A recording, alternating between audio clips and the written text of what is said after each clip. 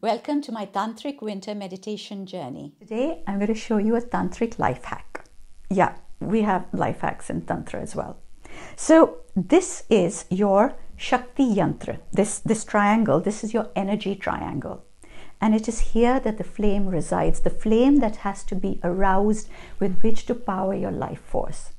But every now and then that flame gets just a little bit dimmed, doesn't it? You're in the middle of the day working away and suddenly you find yourself feeling ugh, and you need to figure out how to re-energize yourself, how to reignite that flame.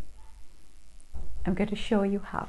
So we're going to start in this position. Spine absolutely straight. Lean against something if it's easier for you. Pull your legs into your chest as far as they will go.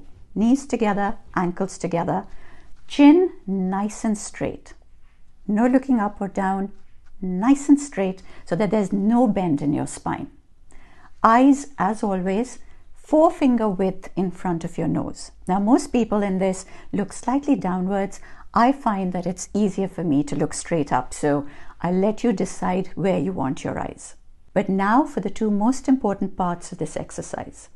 Your feet need to be absolutely flat on the ground in order to suppress your water energy, because remember, we're trying to focus on creating more heat in our body in a hurry.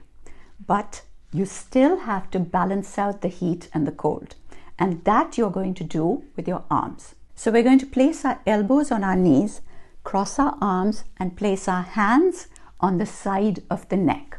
Just there on the side of the neck where you can feel your pulse, because this is going to regulate your breathing.